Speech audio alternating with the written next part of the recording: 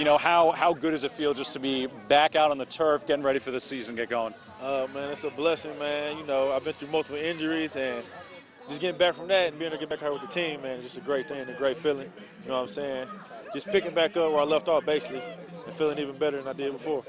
It's obviously, like you said, been a tough string of injuries here. How important is it, especially after the strong start you got off to last year, just to get through this one, you know, make it all the way through this season? Man, it'd be a great feeling to make it through the season, man, the whole season. Because last season, you know, got off to a good start, but I feel like I didn't start playing my best ball towards the end of the season, then I got hurt. So this season, you know what I'm saying, with the experience, I feel like I can start off real good.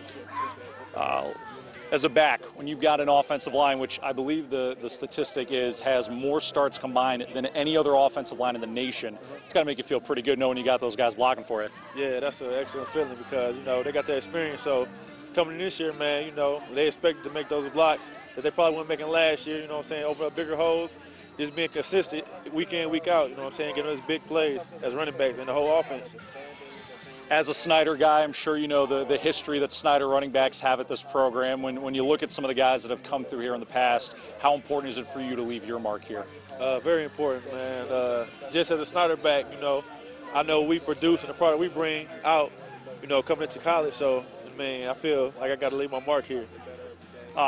Overall for this team, last year was kind of an up and down season. You know, you've got a full off season with Coach Lembo now. How do you guys define a successful season this year?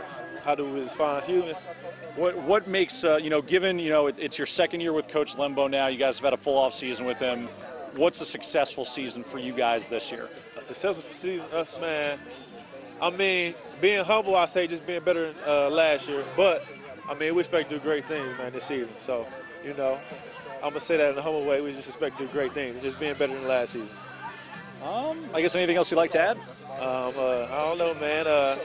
Shout out to AWP Sports Performance, man, Snyder High School, and everybody, whole Fort Wayne.